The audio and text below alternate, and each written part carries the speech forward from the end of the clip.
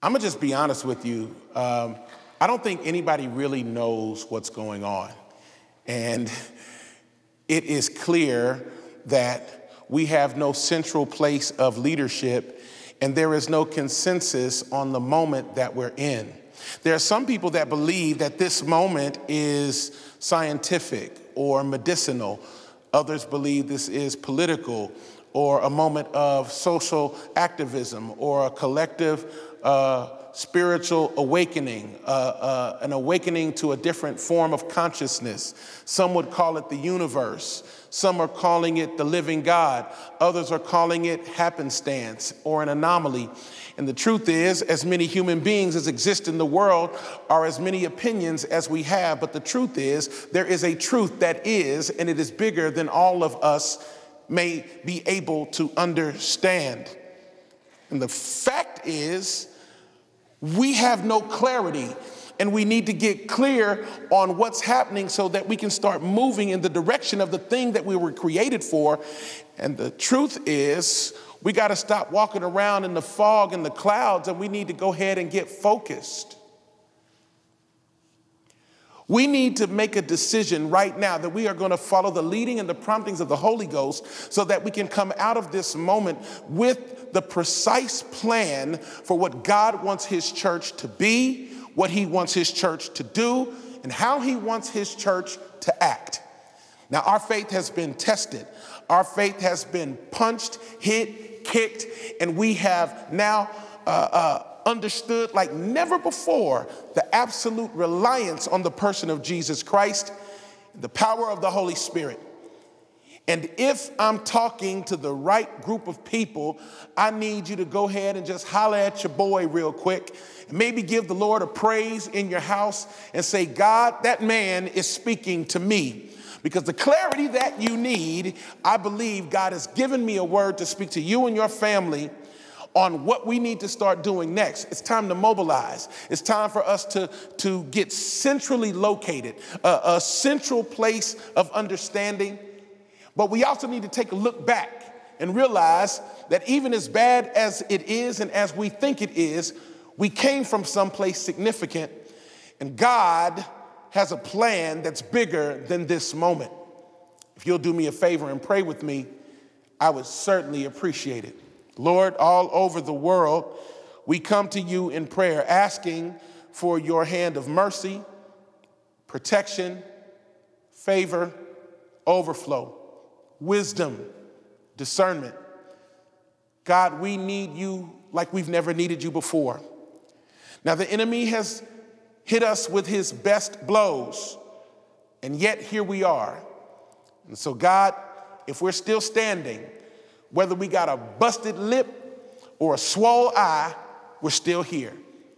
And I believe that your church, and I know according to Scripture, that your church is going nowhere. So get the glory and speak through your word right now. And don't let me be the weak link, but let me speak the word with power. And wake up your army and mobilize them to understand the greatness that is inherent and the dignity that comes with being called by the living God for such a time as this. Every single place of glory, praise, and honor goes to you. In Jesus' name, amen. So there's a scripture that I want to share with you, and it is 2 Timothy chapter 1. I'm reading from the New King James Version. And it's important that you understand the history and context of this letter that Paul wrote to Timothy, but I want to read you the scriptures first. 2 Timothy chapter 1, starting at the 3rd verse. And since you sitting over there eating your cereal and not really focused, I'm going to just step over here. I'm going to talk to y'all because sometimes they be playing, but I know y'all all the way in there. Y'all got up early. You got your Bibles and your journals and your coffee, and you got your tea with your lemon and the chamomile. I heard some people say chamomile. It's not chamomile. You walk a mile, but you drink chamomile. Anyway, 2 Timothy chapter 1, starting at the 3rd verse, says this: I thank God, whom I serve with a pure conscience, as my forefathers did. As without ceasing I remember you in my prayers night and day, greatly desiring to see you, being mindful of your tears, that I may be filled with joy when I call to remembrance the genuine faith that is in you, which dwelt first in your grandmother Lois and your mother Eunice, and I am persuaded is in you also. Therefore, I remind you to stir up the gift of God, which is in you through the laying on of my hands. For God has not given us a spirit of fear, but of power and of love and of a sound mind. Let me repeat that last verse, because you know we always quote it, but you needed the context to remember where it was coming from and who Paul was speaking to. For God has not given us a spirit of, oh my goodness, I don't know what's about to happen. I'm totally terrified. This don't make no sense. You've been walking with God too long to think like that. You've been walking with God too long to feel like that and to remain in that place. It's okay to visit that place, but you can't set up a permanent residence in that place. Feel the angst, feel the anxiousness, feel the fear, feel the moment of being scared, but then snap out of it because you have a history with God. You have something on the inside that is persuading you that God is not going to leave you in this moment. He has brought you too far to leave you. You already knew where I was going. For God has not given us a spirit of, oh my goodness, but a power and of love and of a sound mind. Now, we all in? Their feelings is hurt, so let me go talk to them. So here's the thing. Timothy was the spiritual son of the Apostle Paul. At the moment that Paul wrote this letter, he was in a Roman prison preparing to die. Many theological minds have determined and agreed that this was the last letter that Paul wrote in his life. Now, when you're getting ready to die, the last thing you want to do is waste time on things that don't matter.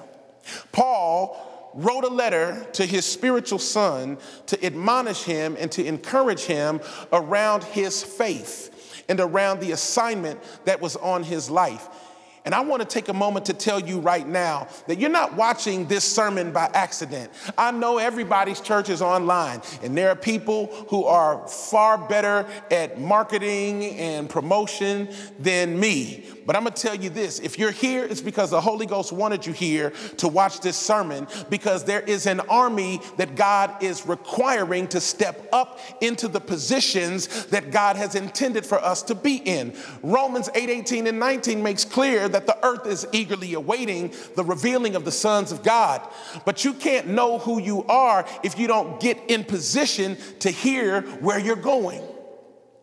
So Paul wrote this letter to Timothy, and you have to understand the context of the Roman government at the time. They were absolutely averse to Christians. They were blaming Christians for everything that was going wrong in Rome. Christianity was new. It was an easy scapegoat, which is so striking to me because now Rome is the seat of the Catholic Church, which honors Paul and honors Peter. But it was Rome and the Roman Emperor Nero that actually killed Paul. Nero was descending into madness. He had assumed the throne in AD 54, and then at the burning of Rome in AD 64, Christians were the scapegoat, and they used Christians as bully pulpits and punching bags, and it was a horrific time to be a believer, because being a Christian in that moment could very well cost you your life and cost many Christians their lives in very horrific ways. Not just crucifixion, but many Christians were literally put as lampposts in Roman cities and were set on fire. That's where we get the word Roman candles.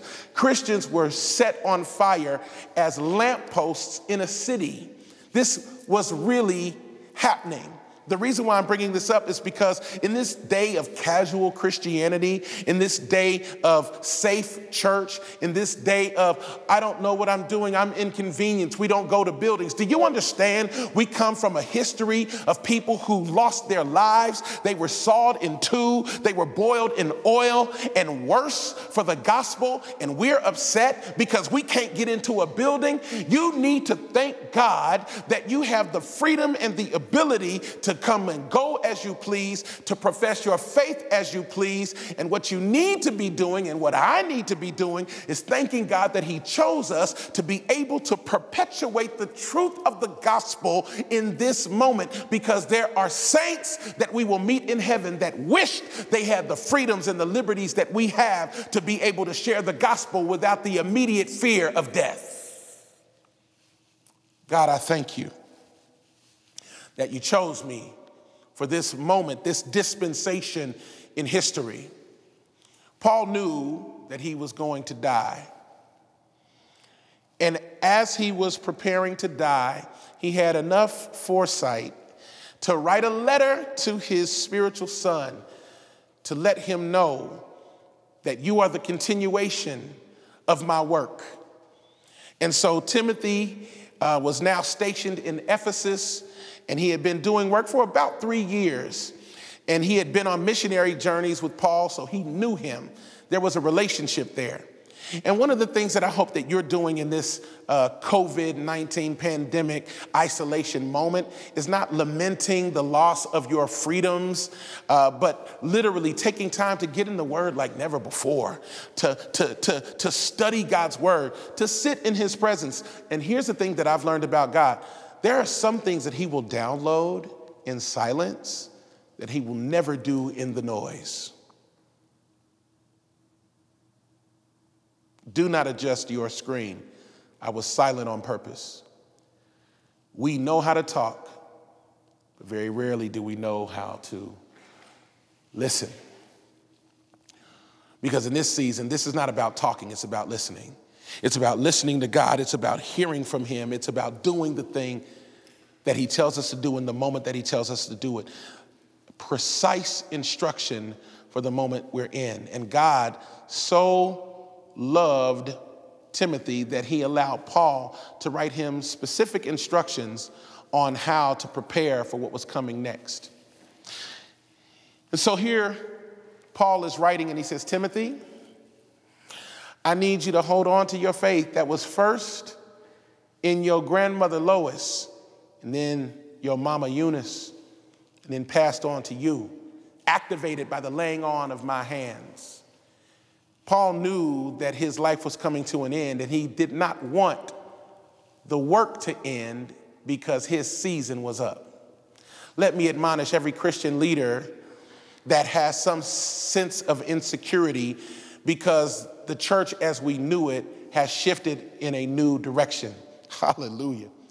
Your insecurities are unwelcome in this moment of necessity.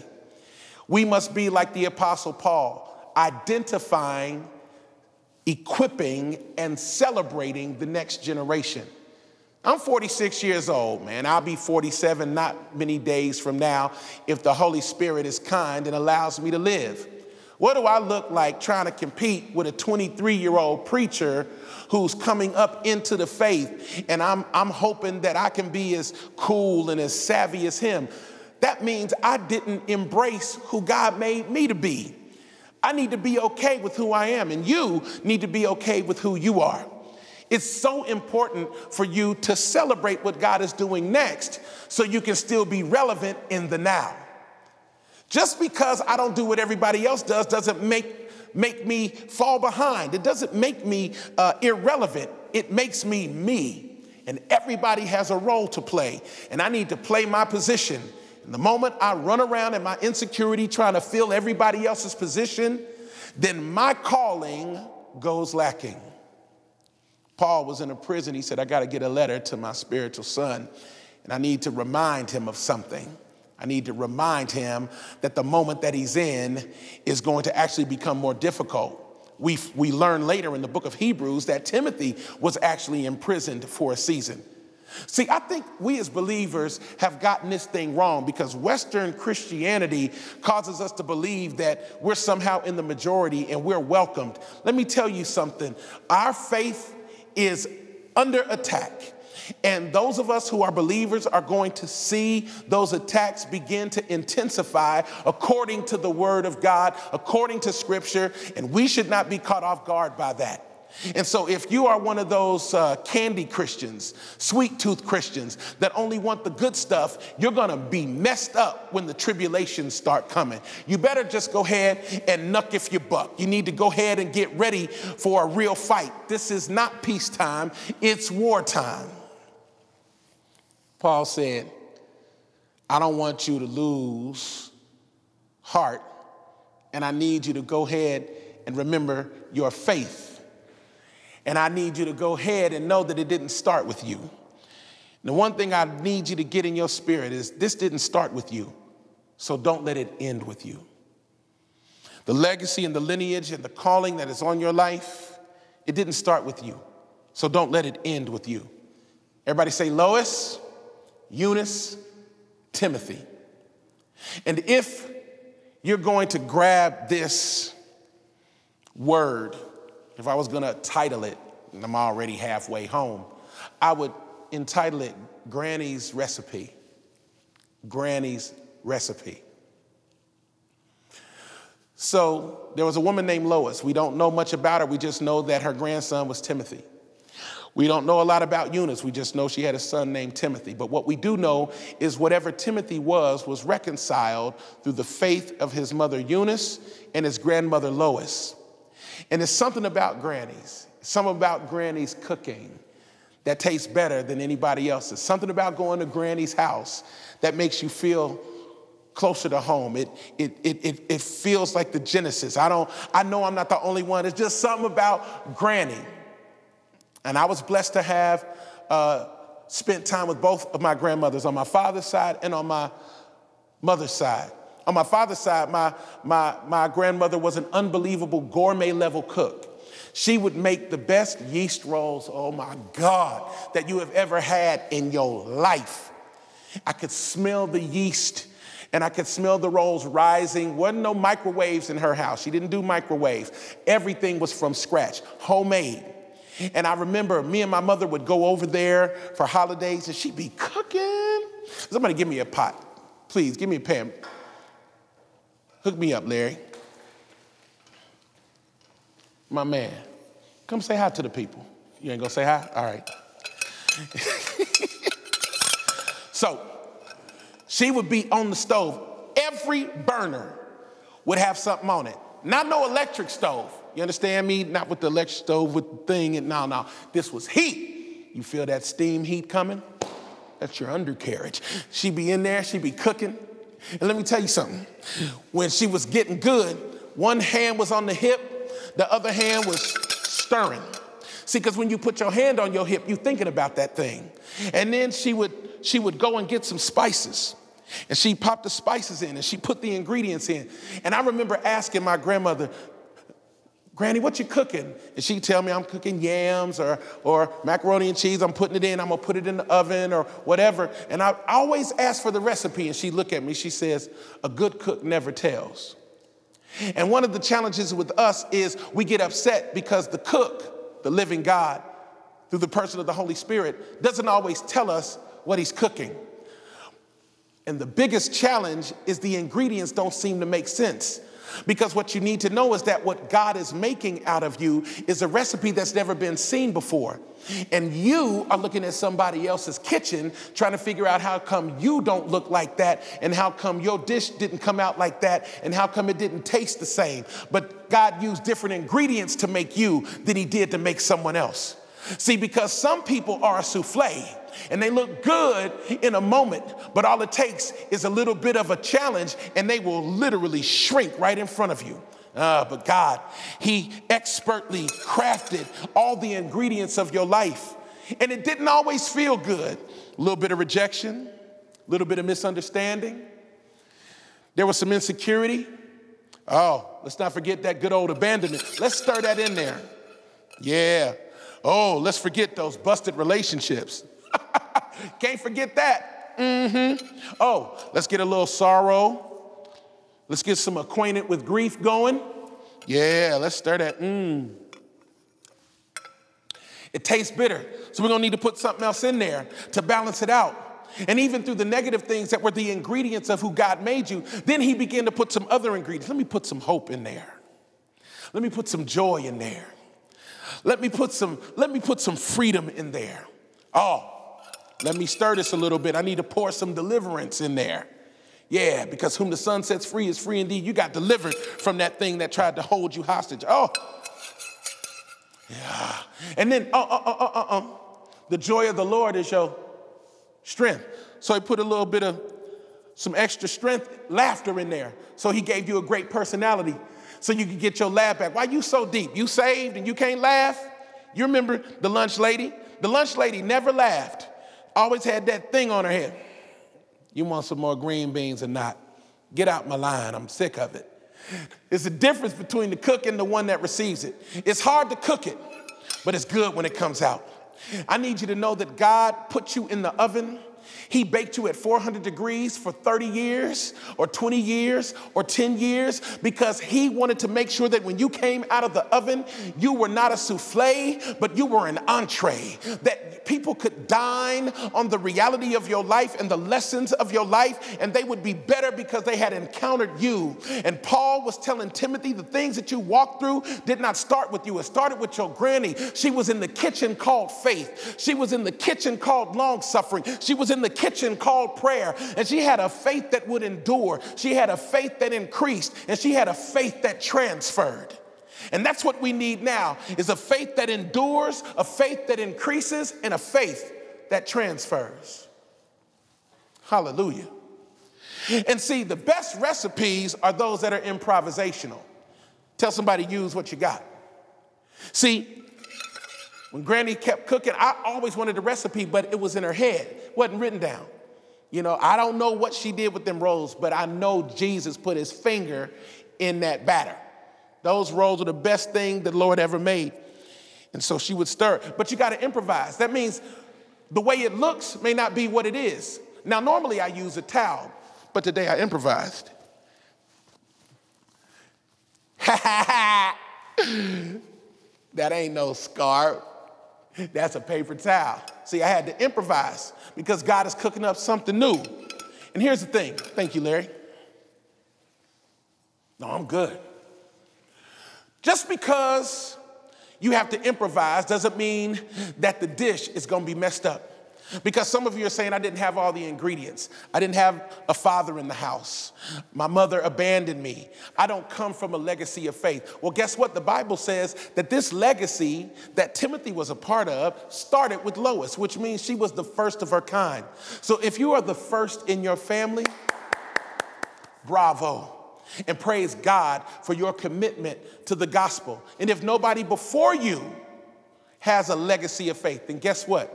Don't let it end with you. But you got to know who you are. Are you a Lois? Are you a Eunice? Are you a Timothy? Lois started it, but Eunice was the bridge.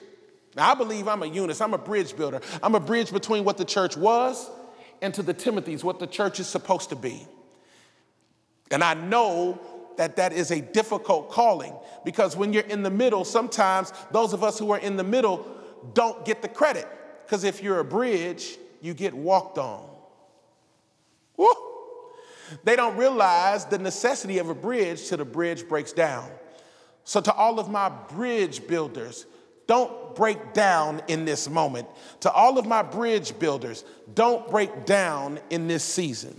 To all of my bridge builders, don't let this moment become the moment that causes everything to fall apart. Hold on. To all of our bridge builders, fight the good fight. To all of our bridge builders, keep your faith. To all of my bridge builders, keep being the one that holds on to the faith of your grandmother, your grandparents, your forefathers, and then extend yourself so that the Timothys of the world can know that you come from something. That's why it's important to go from our contemporary worship to hymns. Don't be so deep that you stop singing them hymns. Every now and then you need to remember the lineage that you come from. See, Lois, she was the originator. Eunice was the bridge builder. And Timothy was the byproduct. He was the baton holder. Paul knew he was about to die. Nero was going to behead him. And here at the end of his life, he said, I need you to stir up the gift. Right now, I need somebody all over the world, Rock family, to stir up the gift to the global church. Stir up the gift. I need you right now to start worshiping in your house. Start worshiping in your car. Start worshiping wherever you are. I want you to stir up the gift. We've got enough people that are hurting and wounded. We need an army to understand who you are. Timothy was young, but he was ready. And Paul says, my time is up and your time is now. And Timothy, I already laid hands on you, but I need you to know that you come from a legacy of faith. So I want to give you a couple of small points, and I hope that this is important to you. 2 Timothy, at the end of the letter, Paul says, I fought the good fight. I ran my race. I kept the faith. This is juxtaposed against what he said to Timothy in his first letter. He told Timothy, fight the good fight. I need you to get this. He was telling Timothy, fight at the beginning of his ministry, and at the end of his life, he said, Timothy, I fought. What he was saying is, let me lead you by example. We need those who have gone through different challenges and trials and have come out with victories and war stories about how God brought them through. You need to share, because we overcome by the blood of the Lamb and the word of our testimony. Paul said, I fought the good fight. I ran my race. I kept my faith. Now you do the same, Timothy. Then he also says, hey, be careful about this guy named Demas. He did much harm to me, and he left me. He abandoned me and went to Thessalonica. What he was saying is, everybody that's around you isn't for you. I need you to get that all the way in your spirit. And just because you're near me doesn't mean you're with me. And what Paul was saying is, it's going to get treacherous. And don't be deceived. Everybody is not all happy to see you successful. Everybody's not going to celebrate what God is doing in you. But they can't stop what God is doing in you. So walk in your anointing, but also walk in wisdom, so you know who everybody is.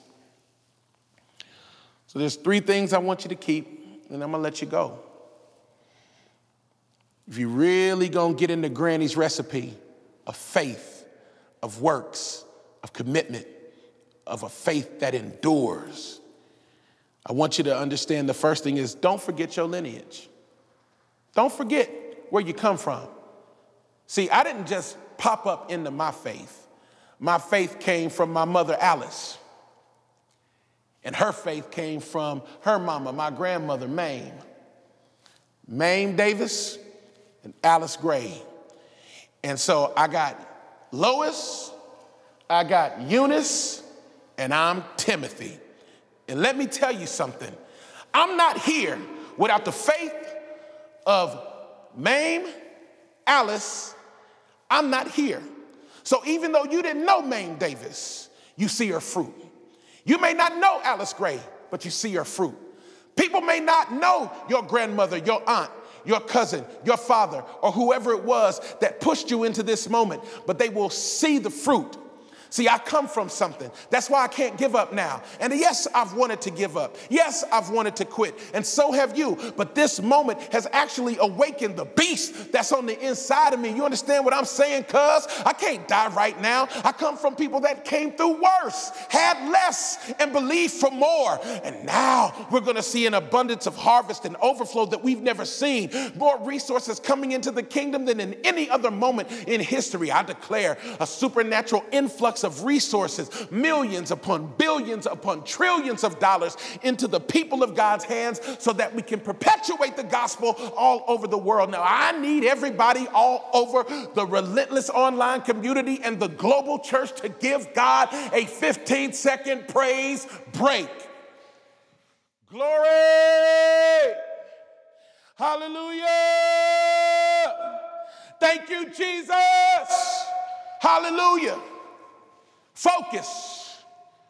Stay focused. Make sure your praise stays in focus. Make sure your hallelujahs stay in focus. Make sure your life stays in focus. Don't forget your lineage. I come from somewhere.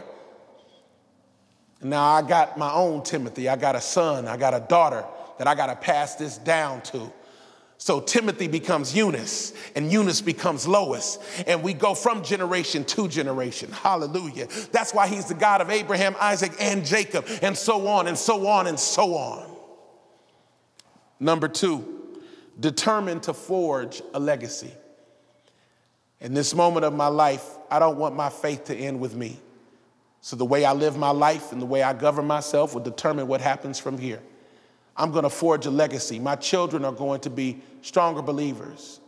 They're going to be better human beings, better citizens of this global community with more empathy and a listening ear.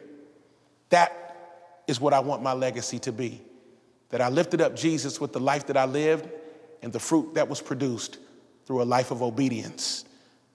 Granny's recipe is lineage, legacy, and finally, dedicate yourself to learning. You know, Timothy was always connected to Paul. We don't talk about Paul without Timothy. He was committed to learning. Do you think that there was a better teacher to build the church than Paul? Timothy, man. He had the best professor that ever existed. And he was dedicated to learning. He stayed with him for 10 years. 10 years. The least you can do for 2 months is get in the Word. Stay in the Word. Dedicate yourself to learning. Get some books around the Word. We're in a different season now. Paul knew he was dying. When he died, it was on Timothy. We just lost one of the greatest Christian minds of the last 400 years, if you ask me. Dr. Ravi Zacharias transitioned. And the one that he spoke of so eloquently, he's now in the presence of. And it leaves a gaping hole, in my estimation, in the body of Christ. But God has somebody in the earth that's supposed to pick up that mantle. And I believe it doesn't fall to one person, it falls to many. And so now, what are you going to do? Granny's recipe, all of the ingredients that made you, the pain, the tears, the suffering, the sorrow, the joy, the learning, the happiness, all of it together has baked you. And while my father's mother was a great cook, my mother's mother was a woman of God, unlike anything I've ever seen. And both of them were women of faith, but one of them needed faith a little more than the other, and I learned. And I learned from Mame Davis, and I learned from Alice Gray. I also gleaned from my other grandmother, Celestine Gray. But now I'm my own man. Truth is, I had borrowed my mom's faith, but now I had to buy my own. So it's my turn to build my own relationship with Jesus. Don't forget your lineage. Determine to forge a legacy and dedicate yourself to learning. I think that's the recipe. The truth is, y'all, when I think about my grandmother, Mame, she didn't have a lot of education, but she was a lifelong learner. She was an inventor, an entrepreneur, way ahead of her time, 60, 70 years ahead of her time. And I believe God is going to fulfill the promise of her legacy through Timothy. Lois, Eunice, Timothy. And as I end this message, I pray that you identify which moment you're in. Because if you live your life right, you're one of the three. But it's nothing better than Granny's cooking. Oh God. But the only thing better than Granny's cooking is when Daddy puts it together, sits at the table and says, come dine. So your Heavenly Father now tells you, come and dine. The table is ready. The world is waiting on you. So since the world is waiting on you, What in the world are you waiting for? Let's pray. Lord, seal this word. Bless your people. And thank you that you put the recipe together so that we can be to this generation what we're called to be. Thank you for the faith, legacy that has birthed us. Let us not forget it. Let it not end with us. In Jesus' name, amen. If you will do me a favor, for those who have never given your life to Jesus, I want you to know that because of his death, burial, and resurrection, you have the opportunity to live a legacy, a supernatural legacy of faith, a supernatural legacy of relevance. Pray with me. If you need a Savior like I did, pray this prayer. Lord Jesus, it's me. I confess with my mouth and believe in my heart that Jesus is Lord. Thank you for the blood that was shed for me. I receive the free gift of salvation, not through my works, but the finished work of the cross. The blood is enough to pay for my sins. I am made new. Now, Holy Spirit, come live inside and teach me the ways of Jesus so that I look like him more each and every day. This is my prayer. You are my Savior and my Lord. In Jesus' name, amen. I believe if you prayed that prayer, not only are you saved, but you've been given the gift of the Holy Spirit. And I want to thank you for spending time with your church family today and with me. And I pray that the blessings of God will overtake you. And I hope that you will trace back your history and look at the lineage and look at where you come from, see your place in history and this moment in time, and determine to leave a legacy and a lineage while you continue to learn. This is my prayer for you. And thank you for your generosity to our church, to this community, and your commitment to the kingdom. So may the Lord bless you and keep you, cause his face to shine upon you. May the Lord our God be gracious to you, show you his favor, and give you his peace. I love y'all. What's going on, family? It's Pastor John Gray, and I just want to say thank you for watching this message. I want you to know that Relentless is always here every Sunday morning, 8:30 a.m. and 11 a.m. It means the world that you are a part of our family. Grateful for your life. And if you were blessed, please click the subscribe button and share with a friend or a family member who you feel could benefit from hearing this amazing message from Pastor John. You blessed me with this one. It was fantastic. Well, that means the world, because you know my wife tells the truth.